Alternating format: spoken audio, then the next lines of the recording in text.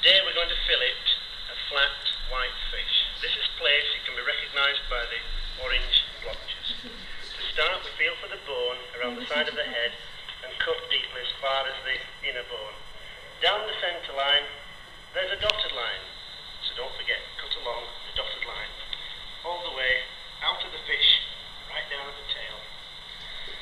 And we can feel the backbone down there, just like the edge of a comb.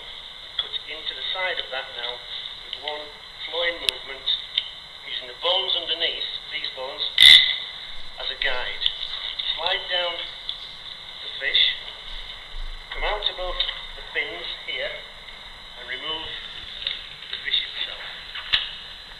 That's one side. Second fillet comes off in just the same way, might just need a little bit more care, so as not to waste any of this lovely white fish. Other flat fish, like place, are sole, lemon sole, flounder, dab, halibut.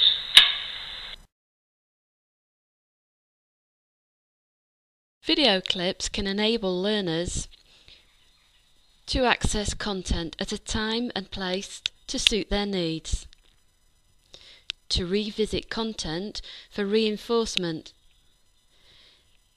to increase their active participation, and may have an impact on their ability to learn by improving both retention and achievement. Video clips can also enliven factual information, support different learning styles, provide self-paced learning, provide more efficient learning when linked to face-to-face sessions in a blended learning program, provide engaging activities that stimulate learning, help learners to retain concepts,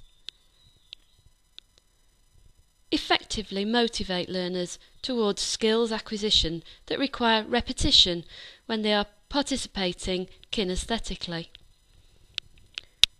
Transmission of information online enables practitioners and learners to use their scheduled contact time more creatively.